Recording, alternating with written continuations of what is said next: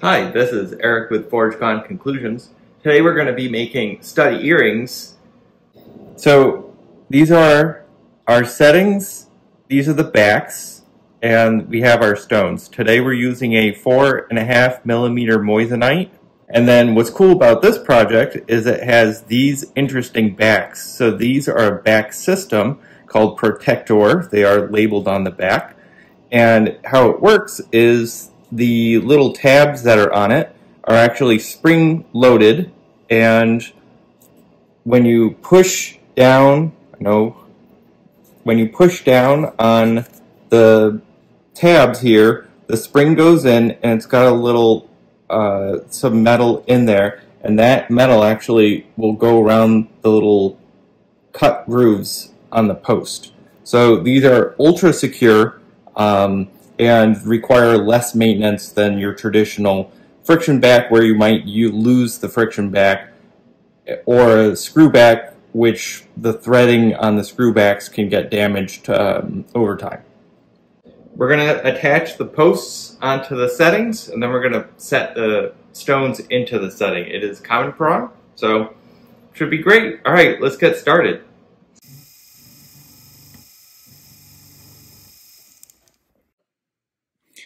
We have our settings, so we marked out and drilled where center is. So we're going to have solder, and we're going to attach these posts to this. So we're trying to make it so that way A, it's center, and B, the post is straight.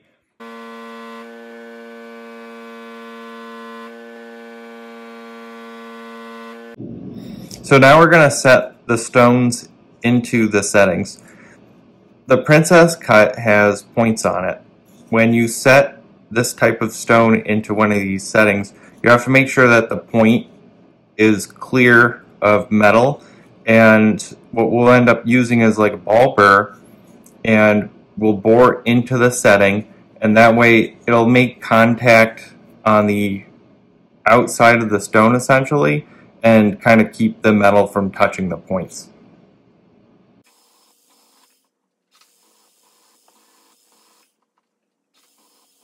So we have our settings. Right now they're in a material called Jet Set. So we cut in the holes, and that's where our stone's going to go in. And then what we're going to do now is we're going to pull back the prongs a little bit, slot the stones in, and then we're going to bring the metal in closer, and that's going to lock the stone in place.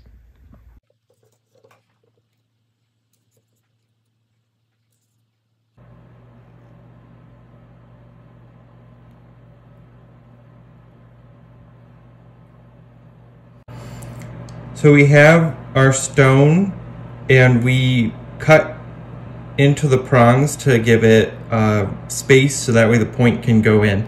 So now that the stone is sitting in there, you can see that there's clearance. You want a little bit of clearance on the top part, so that way when you bring the prongs over, there's enough room to grab the stone and not damage it. And when you're doing settings, you always want to try and get the stone as low as you can, instead of like sitting really high up.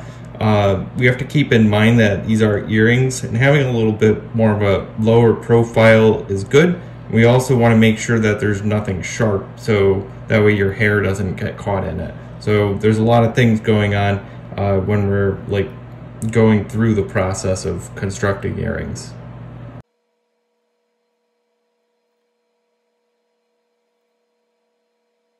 And now the next part of this is we're going to cut down the prongs and make them more rounded, so that way they're not sharp and catchy.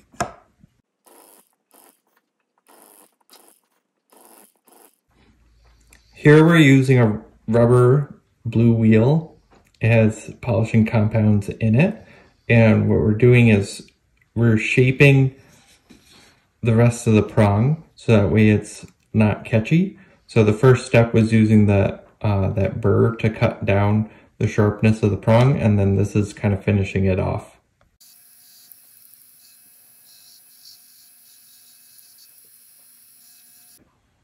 At this stage, we're in the tail end of it. We're going to polish up the outside of the earrings.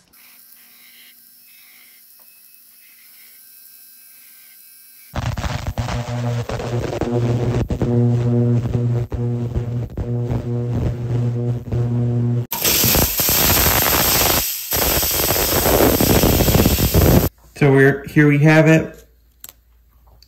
We have our moissanite stud earrings. And again, you could use a variety of different gemstones or diamonds, with studs.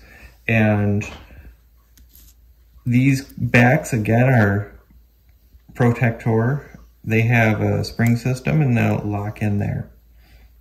All right, this is Eric with Forge Gone Conclusions. Don't forget to like, subscribe, comment, share. Thanks for watching.